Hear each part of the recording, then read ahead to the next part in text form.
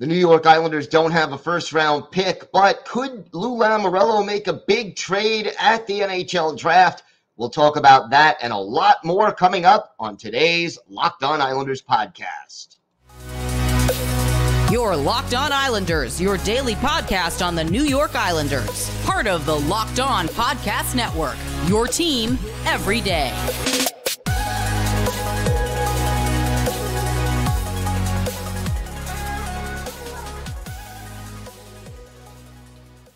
And welcome, everybody, to the Friday edition of the Locked On Islanders podcast, part of the Locked On Podcast Network, your team every day. I want to thank everybody who makes Locked On Islanders your first listen every day. Don't forget to subscribe on YouTube or wherever you get your podcasts so you can get new episodes as soon as they drop. And we are also now available on SiriusXM on the SXM app. Just do a search for Locked On Islanders. Today's episode is brought to you by Game Time. Download the Game Time app, create an account, and use code LOCKEDONNHL for $20 off your first purchase. Lots to get to on today's show. But first, if there's something Islanders related on your mind, if you have a question, maybe a comment about something we've discussed, or a topic you'd like us to talk about on a future episode of the podcast, just send us an email to lockedonislanders@gmail.com. And if you leave your first name and where you're from, we're happy to mention you on the show when we discuss whatever it is that's on your mind. You can also follow the show on Twitter at LockedOnIsles, and you can follow me, Gil Martin, on Twitter at Ice Wars, NYRVSNYI. We're going to keep you up to date on all things Islanders throughout this busy off season. From hirings, firings, trade rumors, the draft, free agency, you name it, we will have it covered for you this offseason on Locked On Islanders, where we give you daily updates on your favorite team. So the NHL Draft is now less than a week away. It's coming up on Wednesday of next week, and we will continue to get you ready for the draft. And yeah, we know the New York Islanders do not have a first-round pick in this year's draft. But you know what? That doesn't mean there won't be news coming out of the draft. And all you have to do, really, is go back 1 year, because the Islanders did have a first-round pick last season, and instead of using that pick, they traded it to the Montreal Canadiens and got Alexander Romanov back in return. And Romanov, after a slow start, adjusting to life on Long Island and to the Islanders' rather exacting system, ended up finishing the season quite strongly and played well down the stretch. And there are reasons to be optimistic that Romanov will be a solid contributor to the Islanders' blue line core for years to come. So no surprise that trade was made by Lou Lamoriello at the draft. And keep in mind that it doesn't have to be the Islanders trading away their second-round pick, which is the only pick they have in the top 3 rounds as of right now, 49th overall. Doesn't have to involve them necessarily trading that pick to get a player or what have you. It could be moving.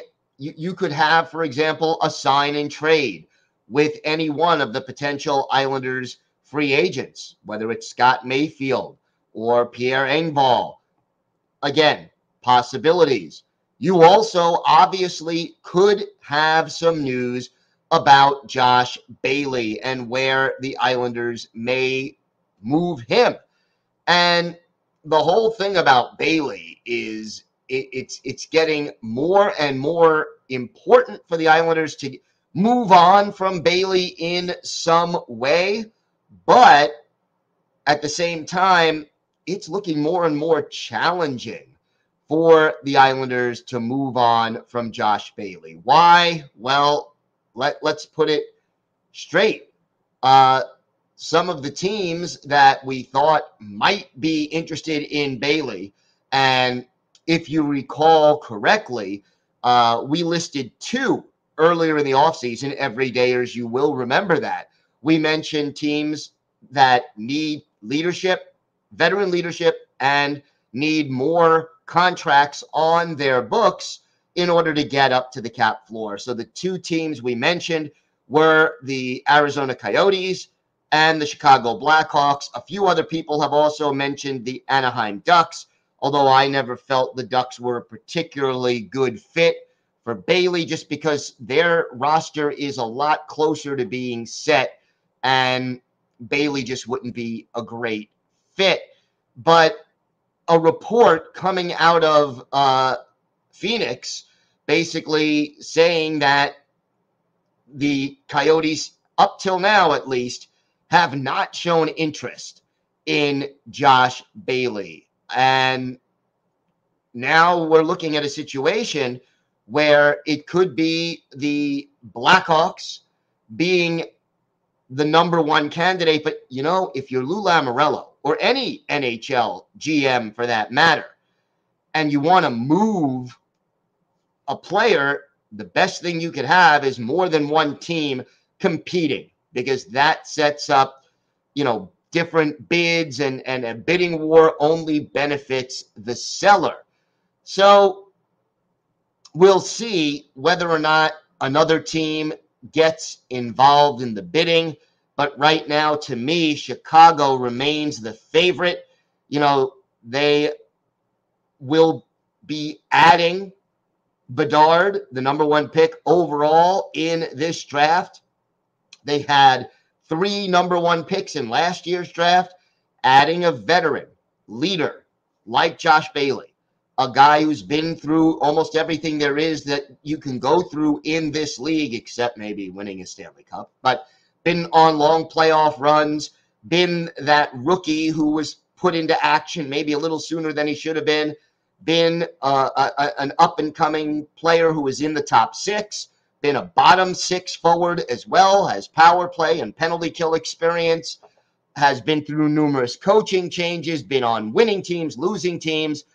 Josh Bailey definitely could benefit a team like the Chicago Blackhawks, and he can take some of those young players under his wing and help them mature. He's only got 1 year left on his contract. Again, could the Islanders retain some of that space? Maybe. And it's not just Bailey. You know, everydayers, we talked a couple of days back that the Islanders have 5 centers on their roster. If they're looking to trade one, the very fact that all 32 NHL GMs are in the same place at the same time and busy trying to pick up draft picks, move up in the draft, move back in the draft, help some of their, weaknesses on their roster, free up cap space. All of these things are all happening at the same time. When you've got that many people there, it is easy to just meet with them or pick up the phone. And, for 2 days, you've got all these GMs in the same place at the same time. A lot of trades very often do take place, and we shall see whether or not the Islanders end up making a deal, whether it gets them a puck-moving defenseman or a goal scorer or frees up cap space by moving on from Josh Bailey. All of these things are possibilities, whether it's at day 1 of the draft or day 2. And obviously, we will have it all covered for you right here on the Locked On Islanders podcast. So a lot could happen on Wednesday and Thursday, even though the Islanders don't have a first and third round pick in this draft. We have got a lot more to discuss on today's episode. 2 Islanders prospects have been named to the World Juniors Summer Showcase preliminary rosters. We'll talk a little bit about that, plus a lot more still to come on today's Locked On Islanders podcast. Today's episode is brought to you by Birddogs. Birddogs make you look good. They have stretch khaki shorts that are designed to fit slimmer through the thigh and leg to give you that truly sculpted look. And look, they fit better than regular shorts. Regular shorts are stiff and made of restricting cotton, but Birddogs have invented a cloud knit fabric that looks just like khakis, but stretches so you get that slimmer fit without having to sacrifice movement. And Birddogs uses anti-stink sweat wicking fabric that keeps you cool and dry all day long.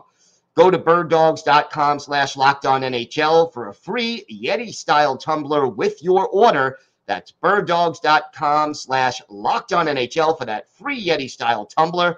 You won't want to take your Birddogs off. We promise you. So, as time goes on, we have seen more and more junior tournaments being set up, and now there is the World Juniors Summer Showcase, and that is always a big deal because it allows some of these younger hockey players who are in juniors and 19 or under to face off against some of the top players from around the world and show what they can do against the best players in the world at their age group. So this year, it's going to take place in a little more than a month, July 27th through August 4th. It's in Plymouth, Michigan, which is where USA Hockey is based. And there'll be 4 teams, 2 American teams, 1 team from Finland, and 1 team from Sweden. There'll be 8 total games, and it will give each of these 3 countries a chance to take an early look at some of their top prospects. And the good news is that 2 Islanders players have been named to the preliminary rosters. Quinn Finley to Team USA and Callie Odelius going to be named to Team Sweden. So some good news there for those 2 players. And Finley, in case you aren't sure, 3rd-round pick by the Islanders in last year's draft. And this past year, 25 goals, 40 assists, splitting time between the Madison Capitals and the Chicago Steel. He is committed to play at the University of Wisconsin this coming fall. But again, to get him to play some of these, against some of the top players in the world is definitely good. Some of the top players in his age group. So it's going to be a challenge for him to make the roster, but we certainly like to hear that. And then for Odelius, he was the final pick in the 2nd round last year. And this will be the 2nd World Junior tournament that he is taking part in. Had a goal in last year's tournament, although unfortunately, Odelius, as the tournament progressed and we got into some of the medal rounds, less and less ice time for him. Now, he has been playing in one of the Swedish leagues. The 2nd-tier league wants to get a promotion and move up to the next league. He had a sort of average season last year, only 11 points, but we still, are hoping that he continues to grow and develop, and certainly participating in a tournament like this gives them a chance to do that. So while the Islanders do not have an elite group of prospects in their prospect pool, and nobody right now who is probably NHL ready to step in and be an everyday player, at the very least, there are some prospects regarded highly enough to get invitations to this summer showcase for the World Junior Championships. One other quick note here, The Athletic recently listed each team's salary cap situation and ranked them from 1 to 32. And everydayers, we have talked extensively about how the Islanders need to add some more. They have a problem with the cap right now. And no surprise on this list that the Islanders ranked 26th out of 32 teams. And based on what they've already committed to salaries, which is a little under $79 million, the estimate of what they'll have to pay their RFAs, which is a little over $2.1 million, the projected available cap space for the Islanders, a little under $2.5 million, and you still haven't signed Mayfield, Engvall, Varlamov, and Mayfield and Parise. So those four guys unsigned, and you only have $2.5 or a little less than $2.5 million to do it. And again, just to bring us full circle, that is yet another reason why you want to go out there and free up some cap space. And oh yeah, by the way, every team, if they have them, they talk about problem contracts. And the Athletic listed J.G. Pageau, who has a $5 million cap hit on the third line, as a problem contract with the Islanders. And yesterday, we talked about the possibility of moving on from Pageau in order to, trade him, free up some cap space, and maybe help bring in that puck-moving defenseman or that goal-scoring winger that this team certainly would like to add. So just, again, if you're curious, the teams below the Islanders on the salary cap list, the Tampa Bay Lightning, the Calgary Flames, the LA Kings, and then there are three teams that are right now projected to be over the cap: the Minnesota Wild, the Boston Bruins, and the Edmonton Oilers. And again, if you're wondering which teams have the most available projected cap space, the Chicago Blackhawks, the Detroit Red Wings, the Arizona Coyotes, the Anaheim Ducks, and believe it or not, the Carolina Hurricanes and the Pittsburgh Penguins are 5th and 6th on that list. That has to sting for Islander fans, knowing that division rivals who are, right there with you, or who are ahead of you in the standings, have a lot more cap space to improve their roster, and the Islanders just don't have it. Look, here's the bottom line. Lou Lamoriello got the Islanders into this cap mess, no doubt about that.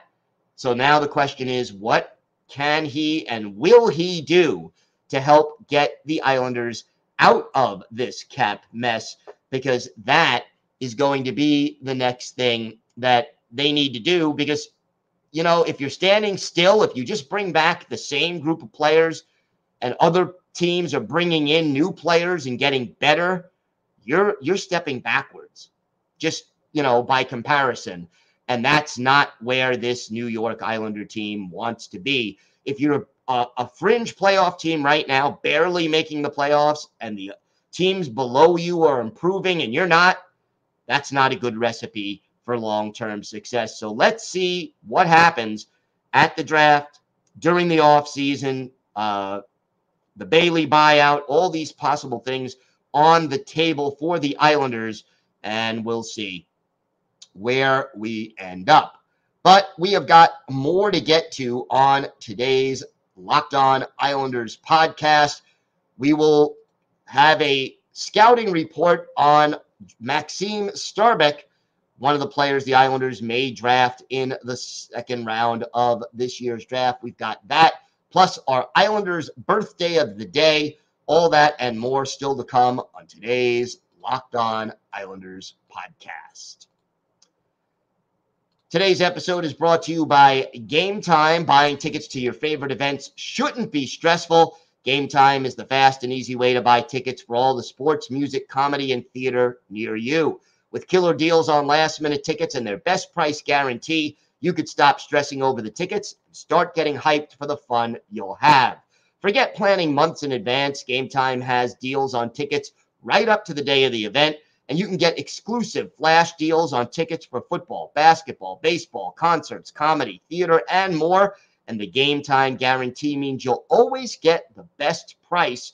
If you find tickets in the same section and row for less, Game Time will credit you 110% of the difference. And you can get images of your seat before you buy, so you'll know exactly what to expect when you arrive. Download the Game Time app, create an account, and use code LOCKEDONNHL for $20 off your first purchase. Terms apply. Again, create an account, redeem code LOCKEDONNHL for $20 off. Download Game Time today. Last-minute tickets, lowest prices guaranteed. And after today's show, be sure to check out Locked On's 2023 NHL Mock Draft Special. The local hosts of the Locked On NHL channel have made their picks, and host Gil Martin and Hadi Kalakesh, that's me, McGill, break down every selection over a 3-day mock draft event. Find the episodes on Locked On NHL on YouTube or wherever you get your podcasts. So we're going to take a look at another player the Islanders may be interested in drafting, and always good to sort of check these out. And this is a player that the Islanders reportedly spoke to at the Scouting Combine, Maxim Strbak. He is a right-handed Slovakian defenseman, and he is going to play at Michigan State this year. Played in the United States Hockey League with the Sioux Falls Stampede last year and had 5 goals and 18 points in 46 games. He has a good shot, good passer, and is aggressive with his physicality, but needs to shoot the puck a little bit more frequently. Boy, would he be a perfect Islander, right?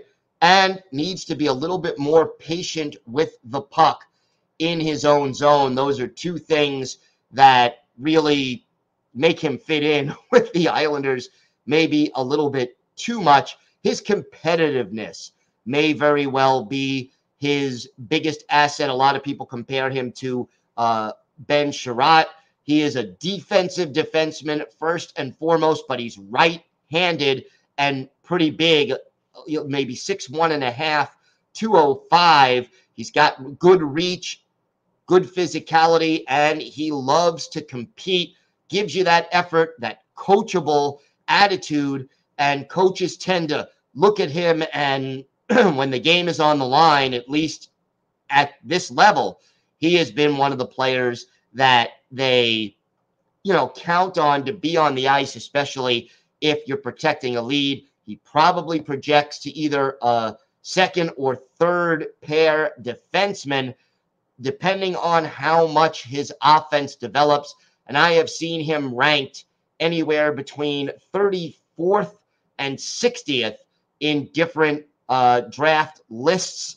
So maybe Strbak would be an interesting pick for the New York Islanders. And, even if they re-sign Scott Mayfield to a short-term deal, here's a guy who in 2 or 3 or 4 years may be ready to take on that very important and kind of difficult to find role of the large, physical, stay-at-home, right-handed defenseman, because, right-handed defensemen right now in this league are at a premium, and that's why essentially it's pretty safe to say that some team is going to overpay for Scott Mayfield, and kind of why I feel unless he gives the Islanders a significant hometown discount, he will not be back with the team next year.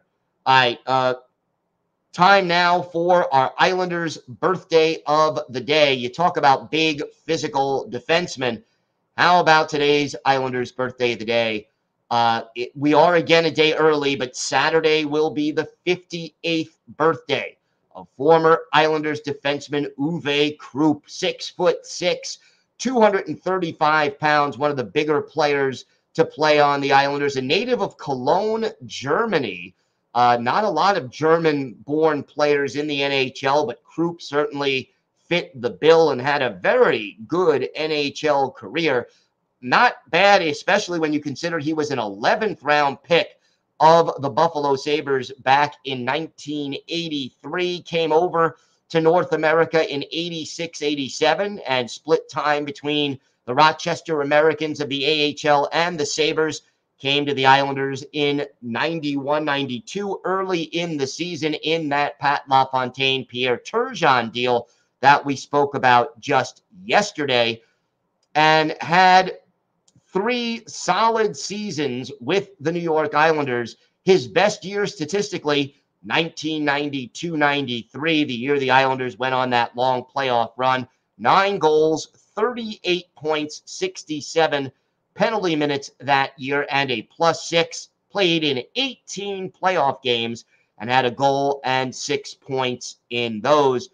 After leaving the Islanders, he played for the Quebec Nordiques, won a Stanley Cup with the Colorado Avalanche, and then later played for the Red Wings and the Atlanta Thrashers, who he only played 4 games for in 2002, 2003. For his NHL career, 729 career games, 69 goals, 281 points, 660 penalty minutes. You know, Krupp only topped 100 penalty minutes in a season once in the NHL, and that was in his first full season. He was big. He wasn't afraid to be physical, but he certainly was not a dirty player.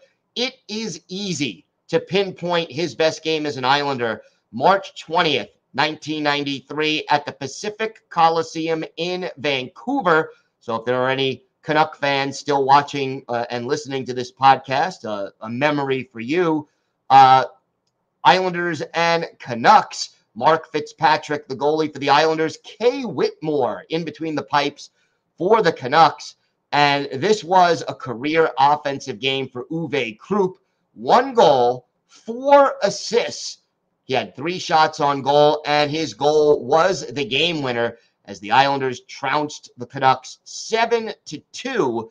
Islanders basically giving up 30 shots, outshot 30-28, but still able to have a big, big game in this one. And 2 goals for Steve Thomas, but for Krupp, a 5-point night and a very special memory for Uwe Krupp.